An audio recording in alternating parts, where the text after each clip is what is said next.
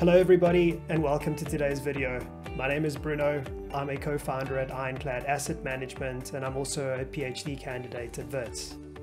My co-author Professor Christo Arret and I were really happy to hear that our work has been published in the latest edition of the Investment Analyst's Journal, and so we thought it might be a good idea to summarize the high-level findings in video format for you today.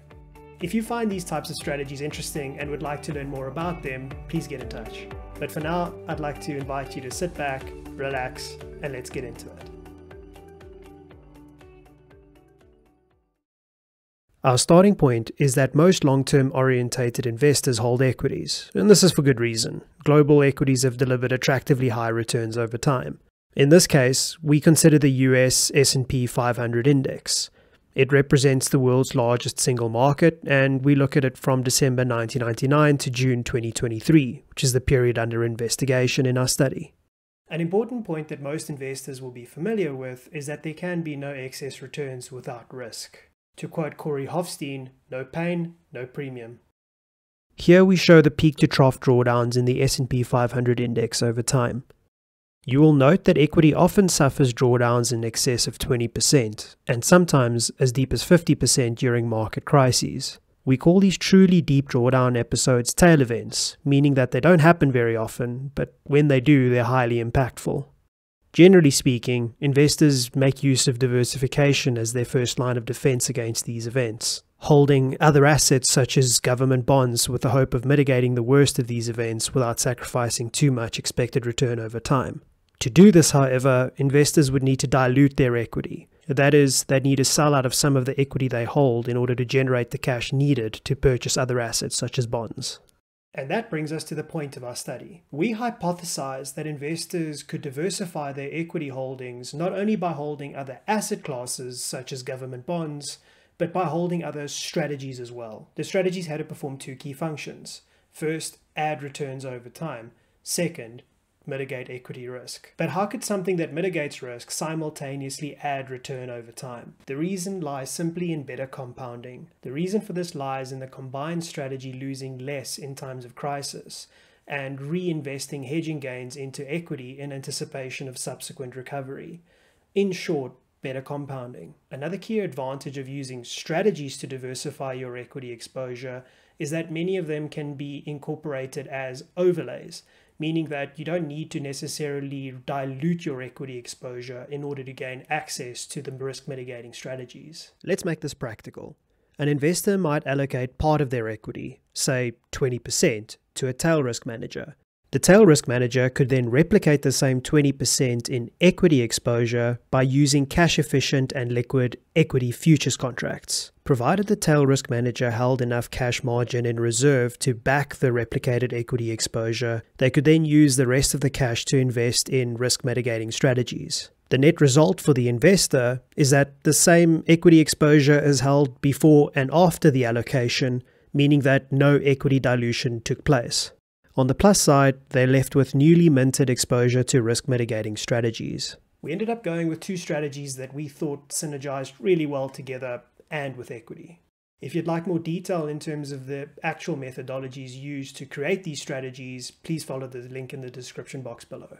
The first strategy we selected was an options-based strategy which covered our equity exposure against only the most significant of crashes using very far out the money put options. The most attractive feature of this strategy is that historically, it's offered really explosive payoffs in sudden crash environments. However, it does carry a downside. Because of this explosive payoff during crashes, the strategy practically acts as insurance and thus should be expected to lose capital in isolation over time. This insurance cost is the reason that we are only interested in hedging the most extreme of events, as insuring against more mundane drawdowns would be restrictively expensive. Remember though, even though this strategy is expected to lose money in isolation over time, we care about the overall portfolio effect it brings to our equity. The second strategy is called trend following, and it's one of the more well-researched and popular hedge fund strategies that exist. The strategy invests in futures contracts in some of the largest and most liquid contracts available in global equities, fixed income, currencies, and commodities. The strategy buys markets that have been rising in price and sells markets that have been falling in price and profits from a continuation in those trends. What made the strategy particularly interesting to us is that it's delivered its best returns during equity bear markets. And this brings me to why we thought these two approaches would work well together. Tail hedging using options has historically been most effective during very fast equity crash episodes. Trend following, on the other hand, has been most effective during slower, more drawn-out equity bear markets. And so we decided to put this to the test. We effectively compared 4 different portfolios. Equity on its own, equity with a tail risk hedging using options overlay strategy, equity with a trend following overlay, and then equity with a combination of the options-based strategy and trend following. So, after all was said and done, what did we manage to find? Firstly, looking at the long-run simulated returns across all portfolios tested, we found that running a trend following overlay on top of equity did best of all, generating about 2.4% higher return than equity alone.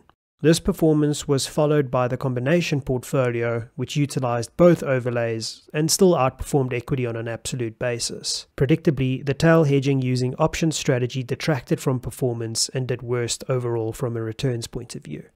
But the returns are only half the story. What about risk enhancement? From a volatility point of view, we saw the inverse order, with tail exhibiting the lowest volatility, trend the highest, and combination in between.